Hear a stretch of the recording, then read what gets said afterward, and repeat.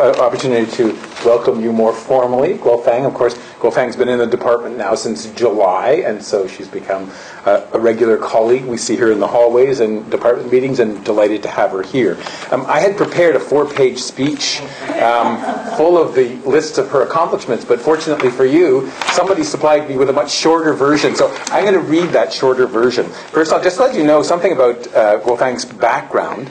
Guofang's BA is from Hubei, make sure I'm pronouncing that right, University in China, and a master's from Wuhan University in China, a PhD at the University of Saskatchewan. Finally, she saw the light and came and did a postdoc here at UBC. We were delighted to have her here before I came, but everybody who reported on it was delighted.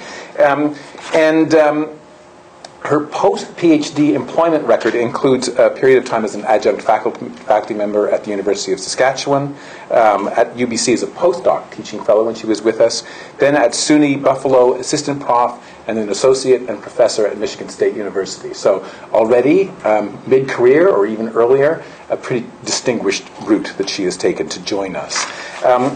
Just let me read this part from the information that was provided me. Dr. Li is a leading international researcher in immigrant children's language and literacy education. Her program of research aims to improve the life successes of immigrant and minority students by addressing the cultural, linguistic, instructional, and structural barriers in their literacy learning and academic achievement in both school and at home. Her research identifies the literacy resources and practices that exist in immigrant families, as these are critical to students' successful transition between school and home.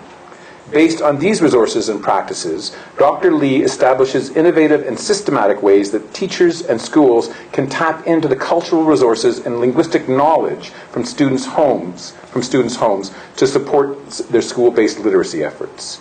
Dr. Li's research is grounded directly in learners' complex multiple language and literacy practices in and outside of school, and in teachers' everyday teaching practices. Her knowledge of these complex language contexts expertly positions her to share her insights with educators about specific cultural practices and the importance of culturally relevant approaches to educating these children. Dr. Li's research will also address the need to examine current language and educational policy and practice in globalized context. So not only was that shorter than what I would have said, it's better than what I would have said. Way more condensed. I just want to note that despite the fact that she has 3 children and a new position and has moved across the country, in 2015 alone, Guofang Li gave 9 invited presentations, published a co-edited book, 3 journal articles, and 3 book chapters, and just recently another co-edited book came out.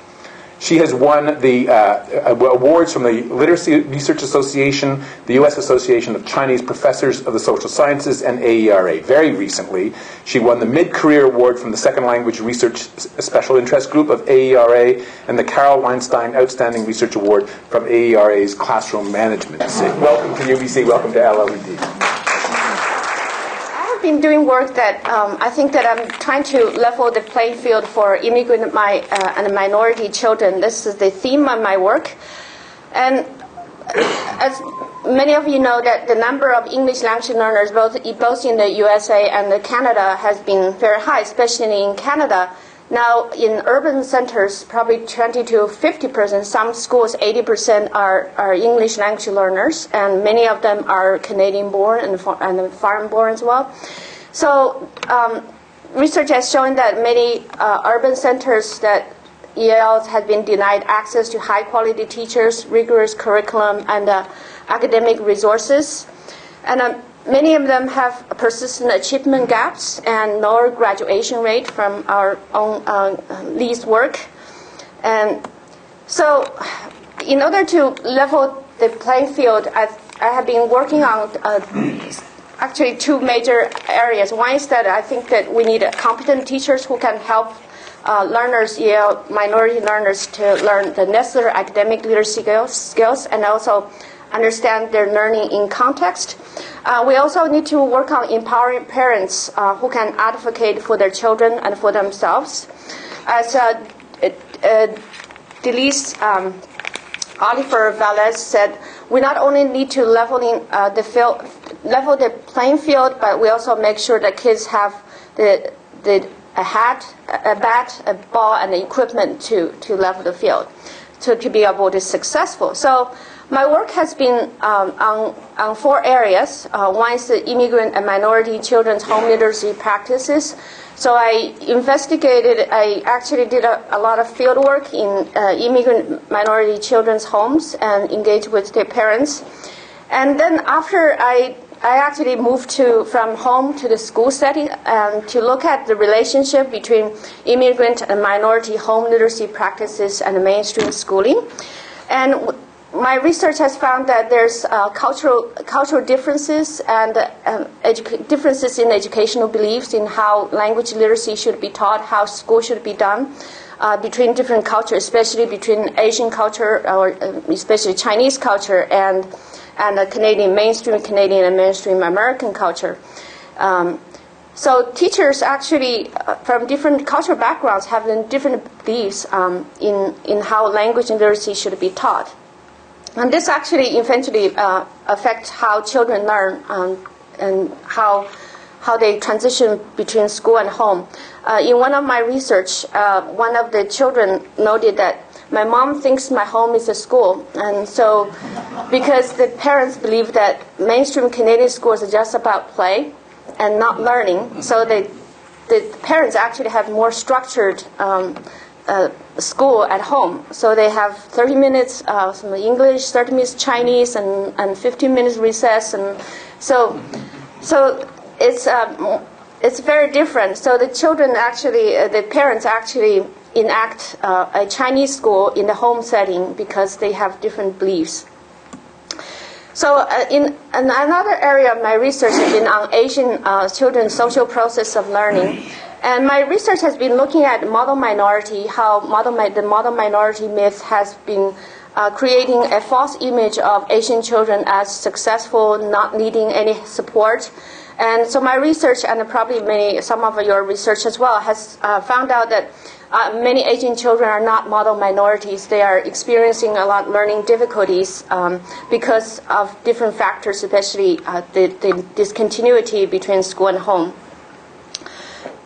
Then after moving from home, school, I focused on teachers. I started to pay attention to teachers, which is a logical step. On my own search for answers for some of the issues that confronting immigrant and minority children. I did a research on in-service teachers, looking at their experiences teaching immigrant and minority children in different settings. One setting is more affluent neighborhoods like Vancouver and Richmond, and one setting is urban, very no SES urban centers in the U.S. Found out that very strikingly, regardless social class, there are many similarities in terms of teacher struggles, and especially in terms of cultural and aspects of different perceptions of learning. So after looking at in-service teachers, I start to look at inward for pre-service teachers. So I'm getting there. So right now, I'm here looking at from home literacy to homeschool connection to teacher learning. And right now, I'm actually looking at preparing pre-service teachers to teach English language learners. I did a big study, actually, looking at faculty and faculty and teacher education faculty and instructors' perspectives on how they prepared pre-service teachers to teach English language learners. And I also look at that. I also examined the curriculum and especially the syllabus, that how individual faculty and instructors look at infused EL-related content. And I also look at pre-service teachers' own perspectives on how they feel they're prepared to teach English language learners. Right now, I'm working on the analysis of this project. Actually, the finding is very clear. At all levels, they don't feel prepared. And one of the major issues is the faculty expertise and the content of the state-required curriculum that doesn't leave much room for infusing ELs. So a lot of times pre-service teachers, if the faculty members have the motivation and the expertise, they get more content in relating ELs. But for faculty members or courses that do not have the expertise, they often miss that content. So it's very uneven. So that's the sort of very brief conclusion of that. And I've been presenting this at different conferences, so we're getting there and getting published. In addition to that, I'm also working on 3 book projects right now, which is, so one is about heritage language learners in global context. This is a sequel to the first volume that we just published on Chinese heritage learners in North American context. So we're looking at how local context and the globalization impact Chinese learners around the world, and what are the similarities and challenges and differences in global context. For example, in South Africa, in Spain, in Indonesia, in Hong Kong, in Taiwan, in Japan, and the UK, in Australia, New Zealand, how various different local contexts shape different experiences of the same group of students who may share similar cultural traditions. And I'm also just received invitation to write a book on cultural identity and power in English language teaching by Shanghai University Press. And I also work on a book with Teachers College on English language learners, focused on how some learners have developed the agency to succeed and others don't. And I'm trying to understand the individual differences on learners. So that's what I'm working on right now, and I'm going to talk very briefly about what we're going to do in next semester, actually.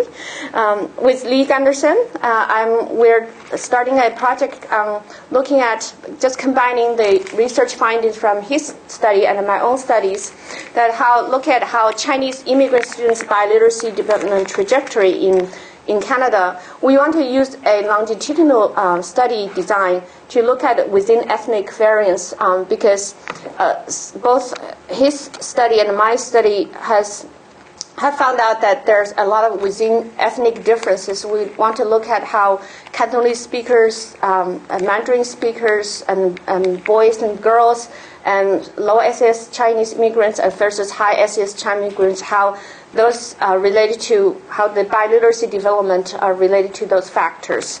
So we're hoping to work with Robert again very soon to develop a proposal for SHIRC, hopefully. And we're working on the preparation. So another focus, I just put in a very short proposal to Heather. Hopefully start while looking at, this is very dear to my own experience as a mother and parent, to look at how Asian children's extracurricular activities and mental health. I was interviewed by a local newspaper on this topic, and I also myself trying to understand and this topic. So we're starting on a very small project on this, and hopefully will lead to something better or bigger. So this is another official work is continue to work on in-service teachers.